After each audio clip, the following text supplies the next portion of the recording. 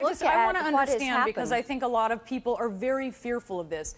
Do you know do you know of specific instances where people are completely bypassing what is actually a quite labyrinth process for getting into the country? I mean, are you aware of specific incidents? I would encourage you to look at the Office of Refugee Resettlement. You're talking about, and then I would encourage you to go and look at some of the reception centers and talk with some of the caseworkers. And I think that would probably broaden your. My question is, are you aware of I mean, I can go to these centers and look at this, but are you aware of instances where people are just being allowed right into the U.S., even though they can't make it through what is quite a complicated approval? There is a vetting system. There is a strong vetting system. And every time I've asked someone associated with and because this is a real fear for so many Americans, I've asked people associated with the Trump campaign and the Trump transition, and I've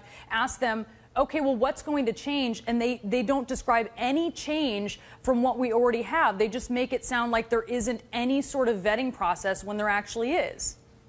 The things that need to change and what needs to be done, until there is a vetting process where you know the individuals or who they claim to be, then what we should do, no, we don't.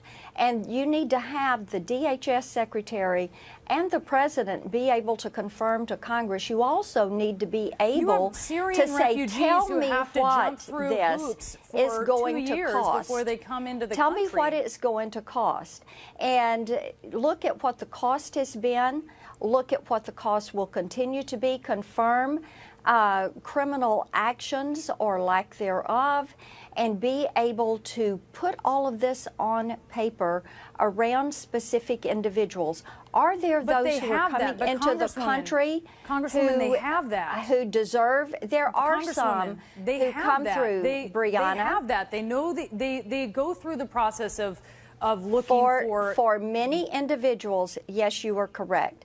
But there again, I would encourage you, look at what is happening on the southern border and individuals that come there, and talk with those caseworkers, and they will tell you many times where are the people who are slipping through that you are talking about?